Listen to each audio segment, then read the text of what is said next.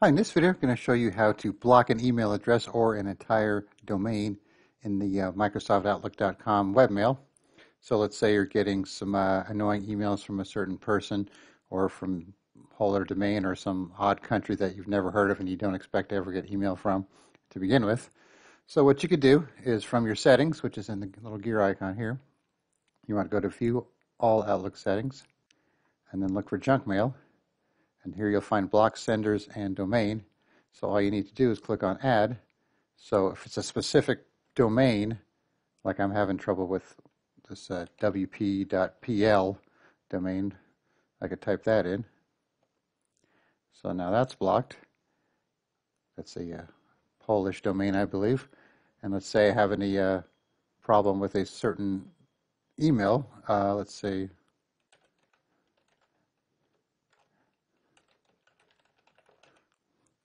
I could enter that. So when I add this here, it's just going to block bsmith@badmail.com. It's not going to block anyone else from badmail.com, where this will block anybody from wp.pl, no matter who it is.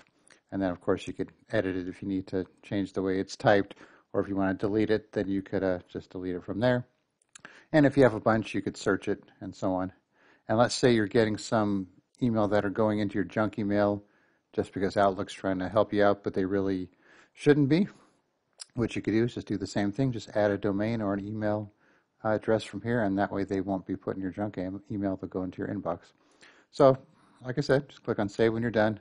So once again, just go to Settings, View All Outlook Settings, Junk Mail, and then you could add stuff to block or add stuff that's you don't want blocked that is getting blocked on accident.